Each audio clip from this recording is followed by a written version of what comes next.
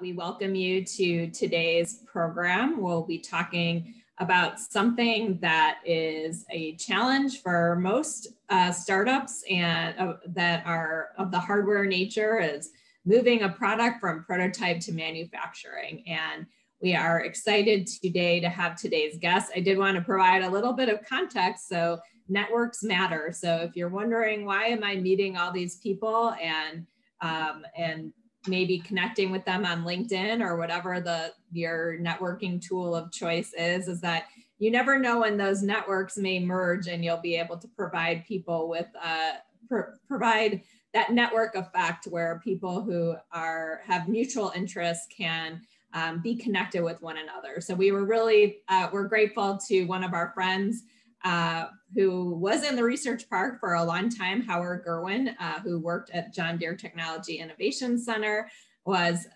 connected via his professional networks to Anna Thornton, and thought that we probably had some mutual interests around advancing our startup ecosystem to move forward manufacturing of hardware products. And that I will not read to you Anna's bio. I believe that we have that posted on our website, but needless to say, she has decades of experience in this very unique vertical of advancing companies to help them move from prototype into manufacturing. So Anna is joining us today from the East Coast. She showed us her farm in Vermont where she is, but she is a faculty member at Boston University. So we are very grateful. She does have Midwest roots though, as I learned that she grew up in Missouri. So, and she says it like my dad does, who also grew up in Missouri. So that's how I knew it was authentic. Yeah, exactly. So without further ado, yeah, most people in Boston look at me weird when I say Missouri, but those who are in the Midwest, I'm part of the tribe. Yes. Exactly. So welcome today, Anna, and we're happy to have you. And for those of you who might have joined us a little bit in the last few minutes, as Anna mentioned, she'd love to see if you have any questions up front off the bat. And so I will probably cue in, Anna. I know it's hard to watch the chat when you are presenting as well. So if we do get some questions in the chat or directly to me, I will prompt you with them. So feel free to take it away.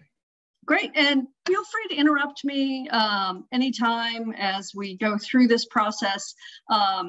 You know, I'm sort of presenting some lessons learned from my experience in hardware startups, and I'm hoping that what we can do is, you know, if you have specific questions, I'm happy to rearrange sort of how I'm focusing the talk to make sure that you guys get the benefit of the talk and it focuses on the problems you're having today. So a little bit of background about me. Did the slide change for you? Okay, I'm on a new computer and it's not behaving the same way as my old computer. So, a little background. I mean, this is sort of the pictorial graphic of where I've been and who I am and what I do. I started life as an academic. I was a professor at MIT. I then went into industry and worked for about 15 years with a startup company, a startup consulting firm, helped grow that. And I got to play with all sorts of really cool companies there, everything from Boeing to white goods to bicycle parts. I then transitioned into the startup space for several years with Dragon Innovation, where I helped companies go into production in China. And it was really a chance for me to step back from the corporate, more management consulting side of things, where I spent a lot of time on the factory floor, but really see what it meant to actually happen on a day-to-day. Okay, great. Bara, I will definitely focus on that. So what I want to, and so I spent a bunch of time actually doing the work and living in the shoes or living with the startup companies and helping get that launched. About 4 years ago, I joined Boston University as a professor of the practice, which means that I get to teach only. I don't have to have actual research projects. And I teach a number of courses there, including additive manufacturing, product realization, and then our undergraduate manufacturing process class. Laura, you may actually not know this yet, but I was just named director of EPIC, which is our manufacturing and product design center. So I'll be sort of doing more interesting things in that space. And now I actually have the title to be able to do that. So one of the sort of impetuses for this talk was a book I just recently published called Product Realization, Going from 1 to a Million, where I took a lot of my lessons learned from big companies and small companies, mainly because I wrote the book because I was developing a course and nobody had actually written down how to do any of this stuff. There was nothing where I could go to teach students about bill of materials or color material finish documents or how to do supply chain management. So all those things that my startup companies needed, and I couldn't find articles for them to go and read. So I ended up having to teach them. And so that became, I started writing things up and then eventually had the textbook. And that textbook again was published this last January. So this is EPIC. This is the place, just kind of a little pitch for what we do at BU. We have a very, we try and merge both the theory with the practice, and EPIC is that space where theory and practice come and intersect. This is a space where our students really get to embody the designs that they're doing. It's just down the street from our innovation center. It's just a very short walk down to the innovation center. And so we do a lot of this cross-functional work between startups and actually building prototypes. And then again, this is we serve about 1,500 students a year. It's a 15,000 square foot makerspace, but it's more than a makerspace. It's actually almost a job shop. We've got every toy you could imagine. It's an engineer's dream to be able to play in that space. So let's talk about product realization. And it sounds like this is what you guys are interested in learning about, which is, what is that process of going from this looks like prototype, you've got CAD, you've got some components, there's a lot of wire sticking out of it, it's not very pretty, and you end up, how do you get from there to something that's beautiful on the shelf that you can deliver to the customer, that the customer can use reliably without you sitting there over their shoulder? And what does that process look like? So how do we get between these two processes? And most of our courses actually focus either on the front end or the back end. And one of the reasons why I developed this course and wrote this book on this topic is it seems like this is the last bit of engineering where we do this on an apprenticeship basis. So most people learn it by going into a company, seeing how it gets done. They see their one company's way of doing it. Or if you're doing a startup, you kind of learn it on the fly. But we really don't teach this. And this is so critical to the success of products. And I've probably seen more products fail than succeed. And they all fail for very similar reasons. So if you kind of look at some of the big ones that we've looked at over the years, I mean, 787 was 4 years late. That was because it was a supplier. There was a number of reasons, but we had supplier late issues. There was paperwork issues. SmartBook was another device that looked great on Kickstarter. They delivered some products, but they had software integration issues. I'm sure we all know about Coolest Cooler. That was materials. There was engineering issues. There was cost issues. There were strikes. There were quality issues. Pebble. Jibo, which actually never delivered, they had a lot of issues with performance and cash, and they just took too long to get into the market, and they were too expensive when they landed there. Tesla was late, Glowforger's late. And if you look at all of these sort of spectacular failures that happened, I mean, obviously 787 was probably the only one of the, 787 and Tesla were the only two that actually now are working. But that's because they had a lot of cash. Like Boeing had a lot of cash to put this against. Tesla had a lot of money to be able to continue pumping cash into this process that ended up taking a lot longer than they expected to. These other companies are sort of these failures that occurred because honestly, they just ran out of time and they ran out of money.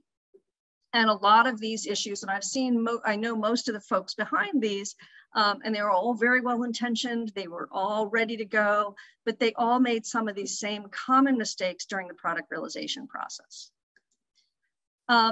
So a couple of things, just as a note, I mean, we are spending massive amounts of money on startups, but somewhere between 70 and 90% of all startups fail.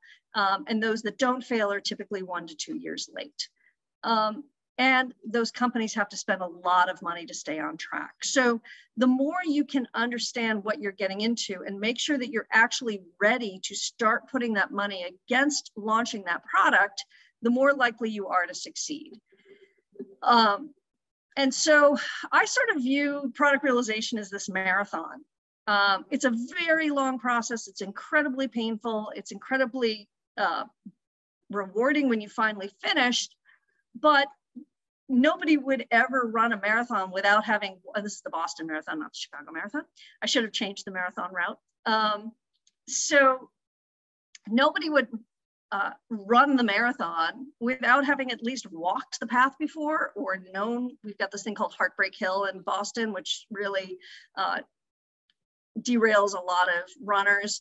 But you have to understand that route. You have to train for that route. You have to know what you're getting into before you run that marathon. And so what happens in a lot of cases is companies spend a lot of focus on that first mile. That's the fun part. That's the getting off the kick, off the starting block. You've got a new idea, you're talking to customers, you're raising money, you've got this really cool new prototype, you're in the lab. We're all engineers, we all love to geek out about these things.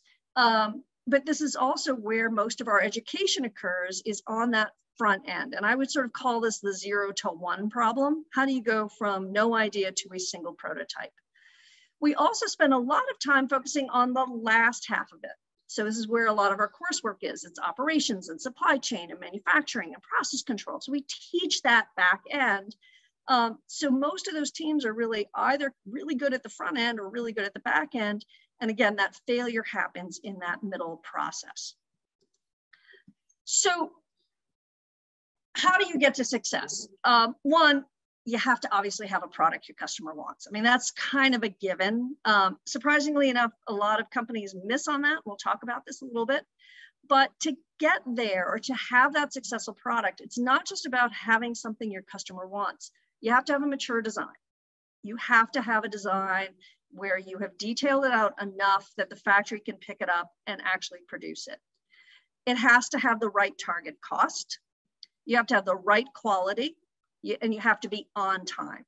So all of those 4 things are incredibly important for those successful products downstream. And if I look at where companies fail, it's usually because they've missed the boat on one of those 4 things. And a lot of these things, while you can't catch all failures, you can anticipate some of these ahead of time and get ahead of some of these issues. So,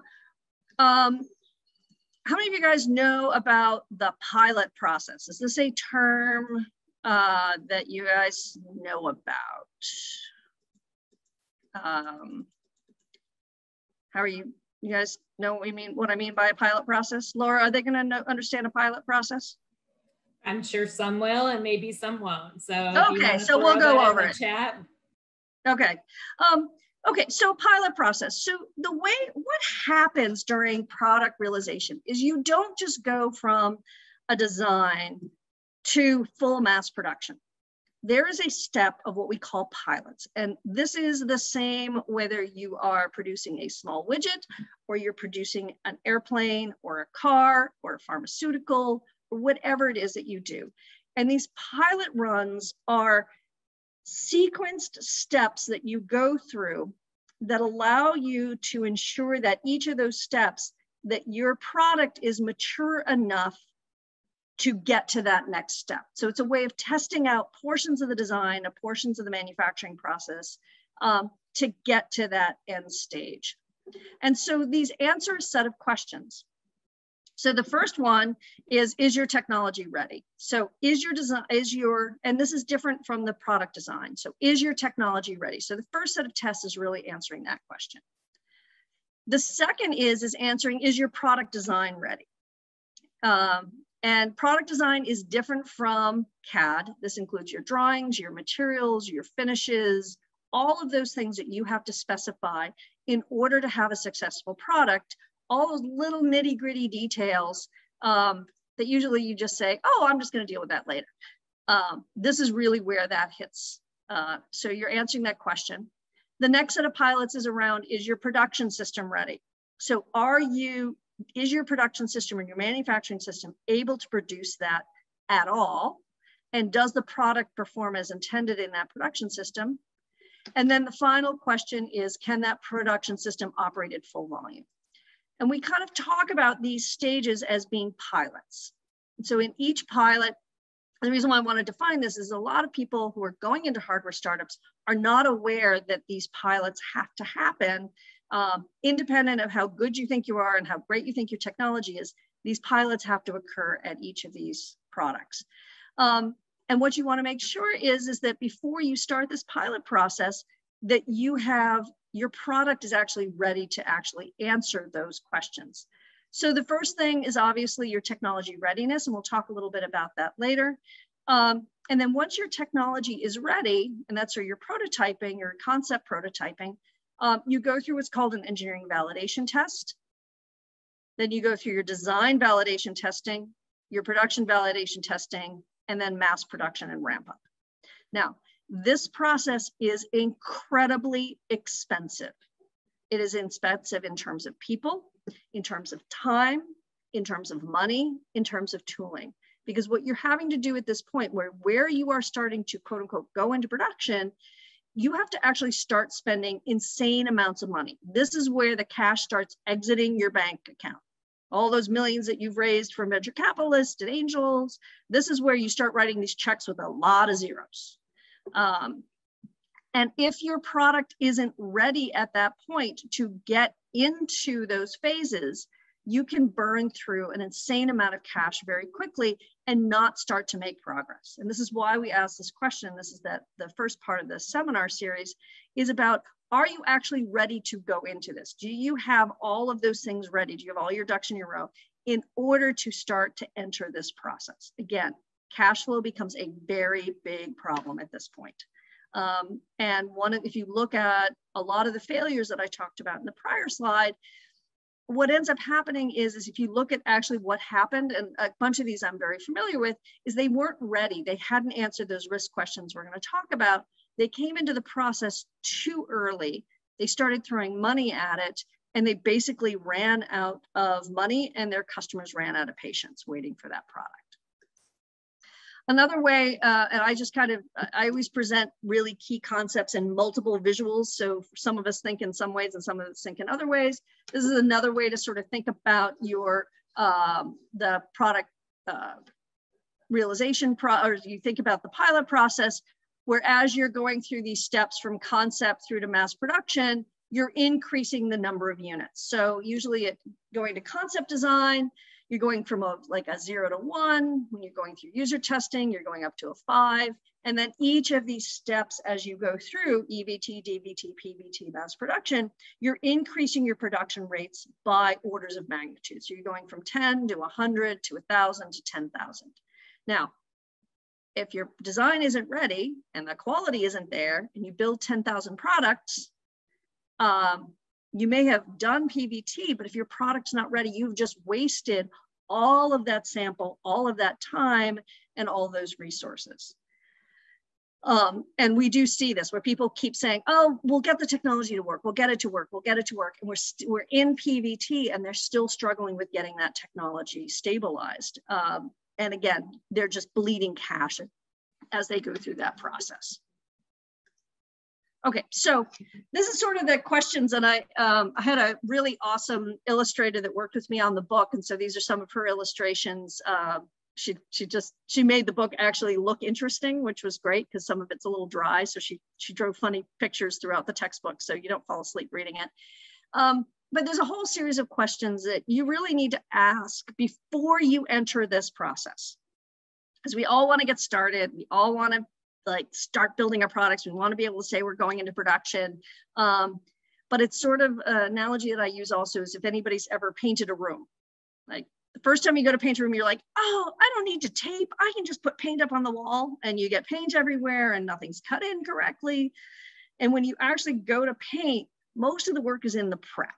Most of the work is making sure that you're ready, that all of your tarps are taped correctly. And I see a couple of people smiling who have probably done this before. You know, you've got the right materials, you've bought everything, you're all set. And actually putting the paint on is actually pretty straightforward. And this is that prep. So the first question is your concept ready? Is your technology mature? Is your prototype mature? Is your product definition mature? Is your manufacturing process mature? Do you have enough time? And then do you have enough money?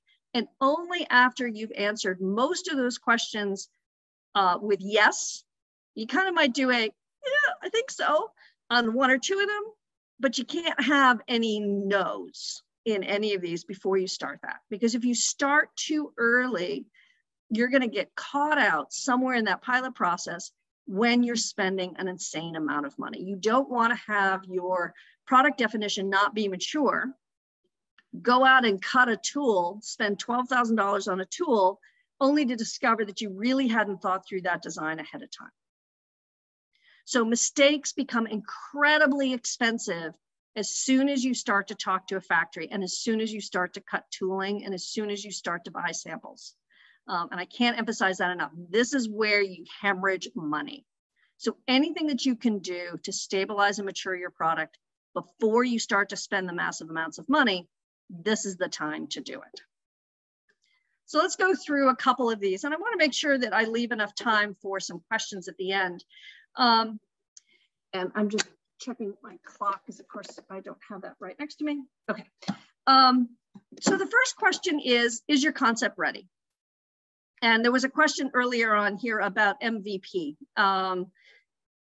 So this is really that MVP process. And the question is, you know, does your product meet a customer need at the right cost, at the right price, with sufficient margin? So I'm always surprised at how many people say, well, I'm going to go into production, but I don't actually know who my customer is. That should be like alarm bells going off in your head. But also understanding how much is somebody willing to pay for it, and can you make money at that business? So you may have the coolest product, somebody may want it, but you can't build it for a price that they're willing to spend on it. So understanding your costs and your cost structures and your margins as early as possible is really important. And it can be quite difficult to do that because sometimes it's hard to estimate. But a couple of the big failures that we've seen, how many of you guys know about Juicero? I'm sure you've all heard about this company. Well, if you don't, if you really want to have a really good laugh, please go and Google Juicero. But what was interesting about Juicero is that it was this $700 piece of equipment to take $3 bags of cut fruit to press them to make fresh squeezed juice. And Bloomberg figured out that if you took the bags and you squeezed them by hand, you actually got more juice out of it. Plus, I don't know why anybody wouldn't just go to the juice bar and buy the $3 juice as opposed to having all this stuff shipped to you in foam and containers and everything else. But it seemed to be, it was the investor's darling until it was not. And it was definitely sort of the emperor has no clothes kind of moment on Juicero. But what it was is that they really hadn't thought through. I mean, they all thought it was cool. All the venture capitalists who had money to spend on $700 pieces of equipment for their kitchens, and they had the counter space to have it, and who bought fresh squeezed juice. They were investing in it, but they never really thought about, did they actually have the customers? And also, did they have it at the right cost to be able to do this? They also had a serious design flaw in it. Another one is Google Glass. That's your classic failure mode on this part, where Google Glass was an incredible design. It was really cool, but they didn't have a customer for it. It didn't have meet a need. So one of the things that you want to be asking yourself at this point is, who is your customer? What are the features that are most important to that customer? So if you can't articulate, this is the person who's buying my product, this is the job that needs to be done by this product, these are the features that are the highest priority for that customer, that again defines your MVP. And what is the value that that product brings to that customer? And then can that customer actually pay for it? So many people, especially if you're doing B2B businesses, and I learned this as a consultant, you need to find out who's writing the check. Because if you don't know who's writing the check, you may be talking to the wrong person. So you have to know who's writing the check, who is actually buying your product, not who's using it, Who is buying your product and what do they care about? And so a lot of times, and I see this happen over and over and over again with tons of industry-based research, you've got a cool idea, it's a really cool technology, and it's a technology going out in search of a customer. And if you've ever watched the movie Field of Dreams, it doesn't work. If you build it, they will not come. Like, you've got to go find that customer for that product.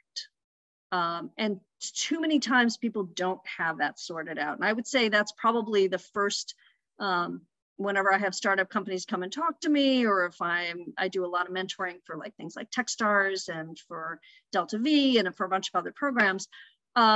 I would say this is the first point when I'm evaluating potential proposals. If they don't have that clearly defined, this is what they get kicked out almost immediately. Like, this to me is a non-starter. If you do not answer yes to this question, you got a lot more work to do. And by the way, please ask questions as you're going. So the next question is great. You got a customer, you got a product, you got a technology. The question also, next question is the technology that you are incorporating in this mature enough to actually be a product? So is it going to perform reliably? Is it going to be able to perform for any customer? And are there any fundamental flaws with that product? So you may have the greatest story, but if you can't get the technology to work reliably, and you have to remember, your prototype that's in the lab is working one time for one person. A product has to work every day for any customer under any circumstances. So all of a sudden, reliability becomes incredibly important. So until you can demonstrate that that technology is robust enough to be out alone in the field, sort of like I just sent my kid to college. Some things she was robust enough about, some of them like laundry, not so much.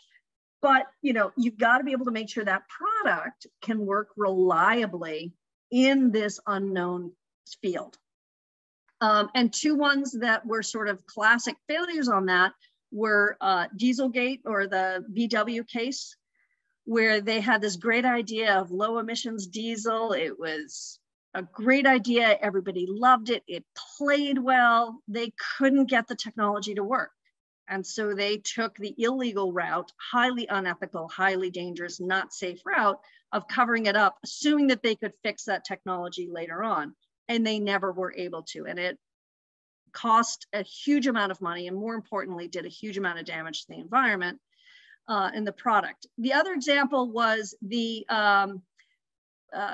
EV, which was the first electric vehicle, which would have been great, but the battery technology was not sufficient to be able to actually make it into a reliable long distance car. So ideally, yes, it would have been fantastic, but the technology for both the batteries and then how you charged it, the infrastructure for the charging, just wasn't there. And so that product ended up being a flop for that period of time. Now, obviously, we see a lot of changes in that electrical vehicle. I'm just going to read this question. So what could you clarify what substantiates a customer? A customer is somebody who's actually going to pay you.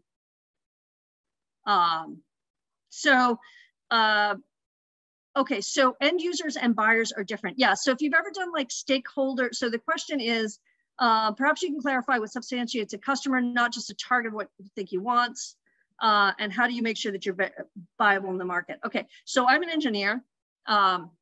The whole market analysis and viability of product, I leave to the business school folks. I just know that if, as a person who does a lot of the technical analysis, if somebody can't articulate that and write it down, they don't have a spec document and therefore they don't have a product.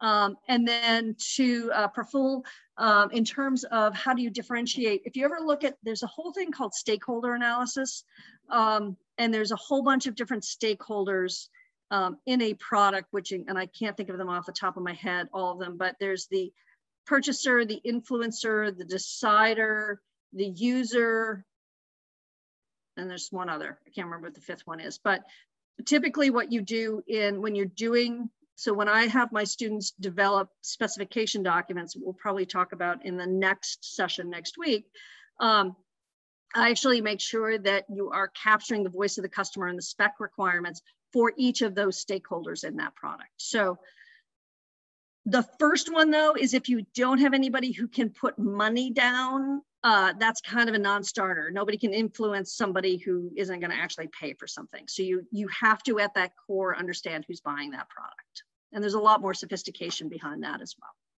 So if we kind of ask this question on the technology, some of the key ones are, can your components meet the power, size, weight, cost budgets? So, I mean, all the budgets that you have in your product: heat, space, power, information flow, size, weight, anything where you've got a budget. Are all the components within your system able to achieve those budgets that mean that it meets the needs of the customer? And this is how that links into that prior question. The next one is how much have you tested this in real life scenarios? Have you actually put it out in the wild? How much quality testing have you done? So that's sort of related to the user testing. And then the final one is how many unanswered questions are there? How many of these things, how many times a day are you saying, oh, we'll figure that out tomorrow? Or, by the way, if anybody says that technology issue shouldn't be a problem, that to me is always an alarm bell that I need to dig deeper. Because usually that means that it is a problem they don't know how to solve, and they're just kicking the can down the road, and that will end up causing problems later on. Okay, so the next question is your prototype mature? So you're going to be going through a series of prototypes before you get to that final product right before design. So your prototype has to be very, very close to your final, what we call production intent material. And you have to be able to marry what we call the looks like and the works like prototype. So this is an example. This is one of my favorite companies in the world. Sam Shames is a very good friend of mine. I've been following them since it looked like on the left, and now actually they just did version 2, which looks even better. Ember is a product that actually helps regulate temperature. So it makes you feel cool if you're hot and hot if you're cool. And it's sort of has really interesting effects on sleep and a number of other things. But they knew very early on that their prototype, their works like prototype, had to be into the looks like prototype. And they didn't go into production until they made sure those two things were very, very tightly married. And they didn't, they're one of the stories of companies that did a great job. At some point, I want to get them to be able to let me write up a case study of how they went through the product realization process. But those two products, you have to make sure that prototype, and they actually had a really good prototype of that final product before they went into production. So they had made it by themselves using hand-built techniques and really understood how that final product was going to look. And that final prototype, the concept prototype, was very close to final production. So you've got to make sure, can you pack all the functionality of the product? Have you prototyped all of the functions in a single unit? It's not a prototype A, B, C, D. It should be easy to get them to work together. And also, do you have a manufacturer's aesthetic and packaging? So can you actually make what your industrial design team has drawn? So the next question after that is your product definition mature? And what I mean by that is that, do you have a comprehensive set of drawings? Everybody know the difference between a CAD model and a drawing? So CAD models and drawings are not the same thing. A CAD model is something, it's a geometric representation, a mathematical set of surfaces. That's all it is in CAD, and allows you to look at it. And people, especially people who haven't done drawings before, get a false sense of security that because it looks good in CAD and renders, that it's actually manufacturable. In order to get your product into manufacturing, you have to create a set of drawings, and those drawings need to be manufacturable. They need to have all the detailing, all your fillets, all your radiuses, all of your dimensioning, all of your tolerances. Everything has to be in there, because a manufacturer can't use a CAD file. They have to use a drawing. And those two things, and if you don't understand the difference between a CAD file and a drawing, you need to go out and look that up, because you have to be able to create drawings for the manufacturing. Do you have a list of bill of materials? Do you have a comprehensive bill of materials that has every single part, including everything, including tape, your glue, the sticky that's going inside of it, every little tiny spring and gasket? You have to have a complete definition of that product. And you learn a lot again from that prior one on your prototypes. And then do you have a complete spec document and quality test plan? Have you said, what are you going to build and how are you going to test it? So all of those documents together define how that product is going to be made. And you have to have all of these. You have to have your drawings, your bill of materials, your spec document, your quality test plan completed before a factory will talk to you. And people think that that's something, there's a lot of work that goes into getting all those documents just right. So a couple of questions to ask. Have you identified all your suppliers? Have you identified all the manufacturing? Do you know how every part in that product is going to be made? Because what's going to happen is you're going to design, if you don't, you're going to design a part. You're going to think it can be made using process A. It's going to have to be redesigned because you can't make it. And then it's going to have this incredible ripple effect through the whole product. So classic example of this was working on a product, a launched product. It's a great company now. They had a flex circuit in their product, and they had this beautiful symmetric tablet kind of thing, and the top and the bottom were exactly the same size, and it fit just into an 8.5 by 11 piece of paper. So aesthetically, it had to be exactly that, and everything was just right. And they figured out that they thought the flex circuit could just be bent in half, and they didn't realize the flex circuit actually had a turning radius. And because of that, they didn't have enough room in the housing to make the product. So they didn't understand all of those details about the fact that the flex circuit actually had a bending radius, and wiring harnesses catch out companies all the time. And this is why you have to have that mature product definition. And luckily they were able to jig it, but there was a lot of panic, huge amount of panic. Another company that I talk about in the book, there's a whole story about it was an intercom system and the issue they had with the camera. So question, CAD programs do you like to use? Experience it? I'm CAD agnostic, by the way, for the person who's asking about the CAD. I really don't care. They all work well. I mean, if I have to do something quickly, I always use Onshape because the tutorials are great. And if I can't, if I need to learn something, they have the best tutorials and I can get up to speed as quickly as I can. So I like Onshape. Plus I don't have to keep the software uploaded. So I tend to play with them, but there's any number of ones. Greg asked the question, what is the best response to somebody who decides that a non-working functionality is not needed to move forward? Well, I think that's when you have to go back to your customer. So this is why it's so important to have that definition of your customer ahead of time. So if you don't have your customer needs clearly defined, who is your customer, what do they care about, what are their priorities, you don't have a basis for making decisions as to whether or not a function is going to be important or not. So you have to do that work ahead of time. And this is why the spec document, the specification document, is so important to be able to write down who is your stakeholder, what is their voice, what do they care about, and how does that translate into the needs of the product? So everybody's working from the same set of assumptions about it. And there are sometimes when you do have to kind of jettison a function, but you have to go then back to that, that touchstone, which is what is that voice of that customer and how you're going to do that. Okay. So the next one is your manufacturing process mature enough? So if you have anything where you've got a new manufacturing process or one that you have not used before, this is a huge opportunity to mess up because while the parts may look obvious, there are incredible complexities in new manufacturing processes and specifically in scaling of new manufacturing processes. So going from a process that can build 1 an hour to building one that can build 100 an hour can completely snarl a factory. And so a couple of examples of those that I've encountered, the one on the left I'm very familiar with, the one on the right I've just learned about through New York Times and things. So the one on the left is a company, GTAT, who built, grew sapphire they were originally going to do it for Apple. Apple was going to have an all sapphire cover on their phones.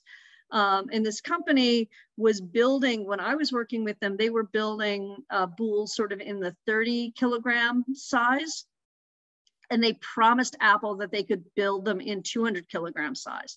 And they really didn't appreciate what it was going to take to scale their manufacturing from 30 to 200. And as a result, they were unable to scale it, but Apple required the 200 kilogram size to get a big enough piece of sapphire to be able to put that on the screen. And I think that may have been the only 200 kilogram boule that didn't crack, that actually is in that picture. Most of them look like shattered glass. Because as you grow that size, the way this works is you basically take AlO2, you melt it, and you then grow that crystal very, very slowly. And from what I understand, when you go from the small to the larger boule sizes, you end up having incredible thermal stresses in them. And those thermal stresses become much more difficult to manage. And all of this is, none of this is under my NDA. This is all publicly available. You can read about that case study. It's a very interesting case study on scaling and manufacturing processes. The other one was Tesla. We've all been hearing about this. A lot of their problems, from what I understand, is that as Tesla began to produce these parts and produce the cars, as they scaled, they just couldn't run as fast as they thought they could. And a lot of that became because they didn't have standard parts. They had a lot of rework. And as they sped that line up, they just couldn't keep up with it. It snarled and broke down too much. And in fact, Elon Musk had a great Twitter thing about saying, I never thought too much automation would be bad, but I've discovered that people actually do things better. I forgot exactly the exact quote, but he basically said, look, I shouldn't have done so much automation because the processes just weren't stable enough. And they had to actually back off on the automation, run it manually until they could get the automation up and running. And so those are sort of two examples of some pretty big stories that have been in the press about processes that just didn't scale. And as a result, Elon Musk had a lot more money. Apple kind of gave up on the sapphire at some point, but you really have to ask that question, like, what happens to my process and what happens physically to that process as I scale? What happens as I run at higher speeds? Can I reliably build at high quality? Because I may get it to work once, but how many of those batches are going to be bad? So you have to be able to answer those questions. The next one is do you have enough time? And this is one where you want to be answering this question as early as possible. You don't want to overpromise how fast you can do things. And this is where understanding the pilot process is really important. How long is each cycle going to take? How many are you likely going to have? And can you actually meet your delivered promised times? Because you don't want to have to go out and beg forgiveness from your customer. This is a classic example. Glowforge is finally working now, but this was back until, I think it was a quote from 2016. I think they're just now producing at full volumes. They've been promising this product for years and years and years and years. And there's a whole bunch of reasons why it went horribly wrong. But they, as a result, delayed and delayed and delayed. Yes, so Tesla had issues with Cal OSHA that impacted scale and speed and safety. Yeah, so A. Jones, thank you. That's also another issue with them. And it had to do with scale. So have you asked all those questions about safety? And safety, by the way, is never negotiable. And then finally, do you actually have enough money? Have you really looked at your cash flow requirements? What are your COGS, your cost of goods? What is going to be your tooling? What are your other NREs, non-recurring engineering? What are those things that you have to spend to get that product going? And do you have a full list of what you're going to need to spend at each of those phases so you actually have enough cash flow? And I would say, I used to use the phrase, the leading cause of startup death is cash flow. And so the classic one of that was the Coolest Cooler case. At the core, it was a cash flow issue. They just couldn't generate enough cash off of the sales to be able to support the next set of builds. So understanding cash flow first of all, sort of what does it take to get that first product out? And then how are you going to manage cash flow once you're in production? And this is where your cost of goods and your margins come into play. So really closely paying attention to that as well. Now, sort of as a, if you're never going to answer yes to all of those questions. There's always going to be some questions that you're going to go, if it's a clear no, then you got to go back to it. But if you kind of got a, well, it's the only one, like, what do you do? Because nothing is, you can't be perfect. Perfection is the enemy of completion. You're going to go into these products with some unknowns as you go. And my recommendation would be manage your risk. Understand what that risk is, look at it, figure out how you're going to manage it, proactively track it, pay attention to it, put in mitigation plans. And then after you've done that, go back and look at your risks and manage them again, and then manage them again and manage them again. So again, in using that analogy of that marathon, you may not know if you can make it to the end, but you know where you need to take water breaks, you know where you need to check up on your cramping, you know you need to have a certain amount of food, so you manage those risks as you go through it. Head in the sand is never a good approach to this. So the more honest you can be about where your risks are, things where you've answered no, where you might not be ready, but then put in those plans to be able to handle those as you go into that process. This is just sort of a list of the outline, and this is just one talk on one of the chapters of the textbook that I talked about at the beginning. You know, are you ready to start? But a lot of these topics, and I've thrown out a lot of acronyms and names and titles and phases, you probably are feeling a little bit overwhelmed, which is normal.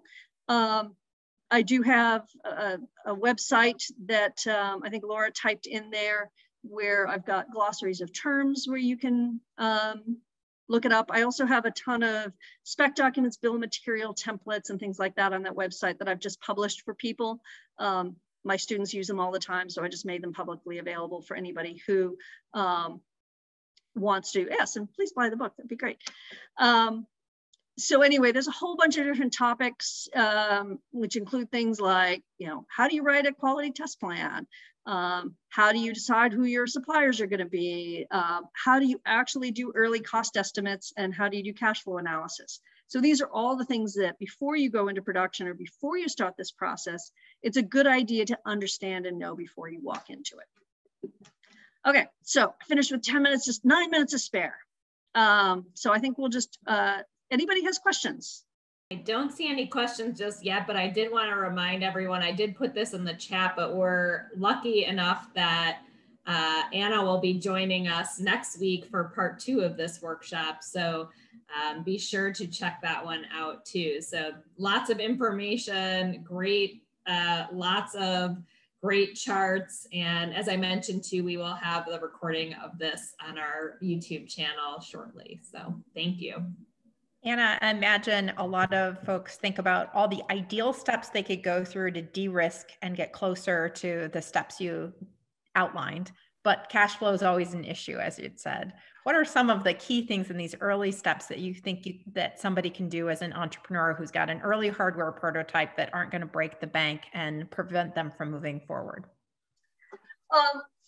So I guess the question is there's a couple of things that people can do to de-risk. One is you can actually use low volume prototyping methods for your first set of runs. So this is something that we do all the time, where we might, instead of doing an injection molding and spending money on injection molding, we might do a urethane casting. So quality surface finish is not going to be quite so good. They're a little bit more expensive. You might have some UV resistance issues.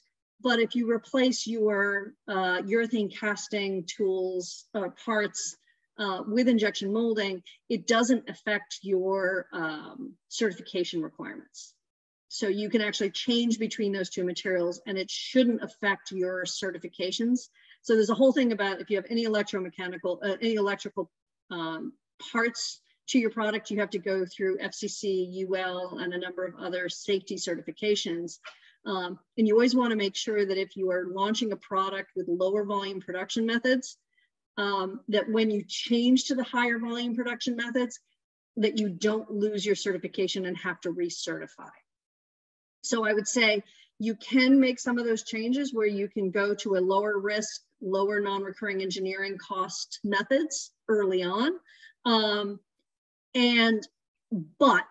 But you have to make sure that that's not going to affect your safety certification requirements. So if you have, for example, any fire safety, temperature resistance, toy standards, or things like that, then you have to be much more sensitive to it. If it's a classic electronics in a box, which is basically all a phone is an electronics in a box, then you don't have to worry about that. And that's really where you want to learn about your certifications. What is your product? What is your product class, et cetera. So you have to go out and learn those things. So I would say the big cash flow issues that I see is where people buy tooling. So those are the things that you buy to be able to make all the injection molded parts and all of your form parts and everything else. You go out and you buy those tools and then you have to chuck them. Or you spend a whole bunch of money on a set of samples to make them perfect, and then you have to chuck it because they don't actually work. Or you go into a pilot process and you're not quite ready. So I would say those are the big areas where people lose money. And then anything that you can do to understand your bill of materials and your parts and get as close as possible to production intent drawings as early as possible, you can start to get much more accurate cost quotes for those parts. And nowadays it's great. There's all these software programs like Proto Labs has got a ton of stuff online. You can put your CAD file in and they'll give you a free estimate for those parts at relatively low volumes.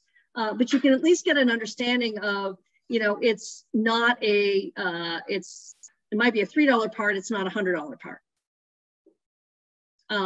So I think going out, understanding your cost of goods, talking to suppliers, and then seeing if you can do some substitution strategies.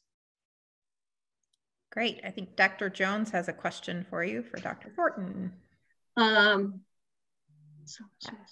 It says, are there points in your book to help companies developing a SaaS product that can be deployed on a product already in the market for education? Okay, so the book is actually just hardware. It's not, there's no software side. My limit on software is helping my daughter debug her code. That's about it. So in terms of the software as service, my recommendation on that one would be to look at Eric Ries's book on agile product development. I would say that's probably the best book on software development and getting products out. So anybody want to throw in the chat sort of what kind of products you guys are working on? Or I think we may have people hopping off because we're about at the top of the hour. Oh, right. But, okay, it's 1:57. Sorry. I'm used to an hour-and-a-half class, so my head is on an hour-and-a-half lecture cycle. So anyway, please feel free to reach out to me. You're welcome to link in with me through LinkedIn. I'll just type that there. And then the website is productrealizationbook.com. So feel free to use any of those resources there and reach out with any questions. Great. Thank you so much, Anna. We look forward to getting to see you again next week. I know. I got to get out to Chicago. I've got all these companies that I hang out with in Chicago. So I've got a bunch of people I need to visit.